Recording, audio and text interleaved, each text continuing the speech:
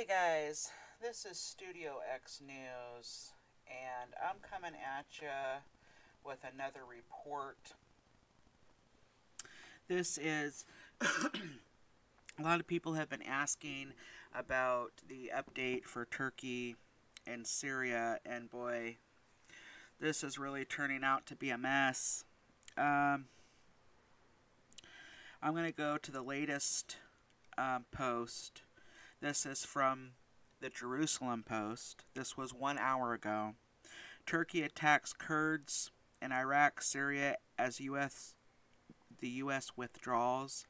The attacks come after the U.S. announced that it would withdraw from Syria as Turkey prepares for a military operation to create a safe zone in northern Syria. Turkish forces carried out attacks against Kurdish forces and the anti-Assad Syrian Democratic Forces militia in Syria and Iraq near the Turkish border on Monday evening.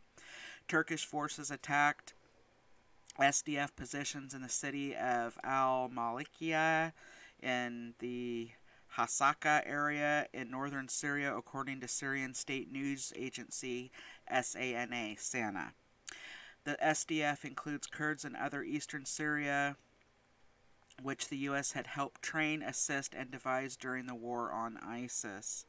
Turkey will move forward with its long-planned military operation to create what it calls a safe zone in northern Syria, and the U.S. forces will not support or be involved in it, the White House press secretary announced early Monday morning.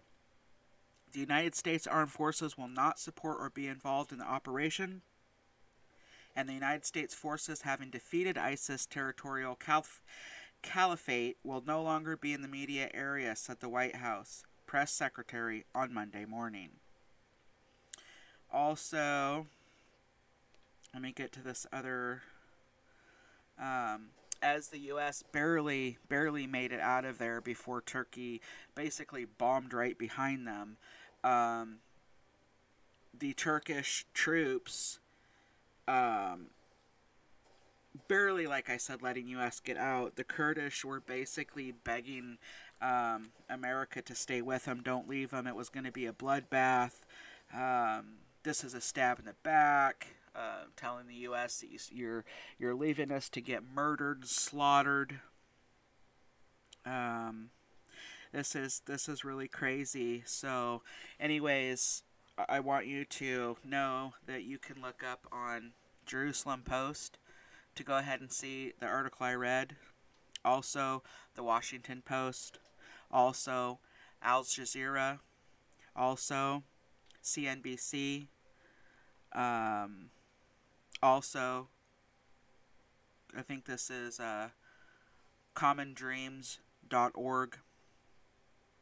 A lot of sites that you can go verify this information and do the research for yourself. Keep up with it. I'm going to pause.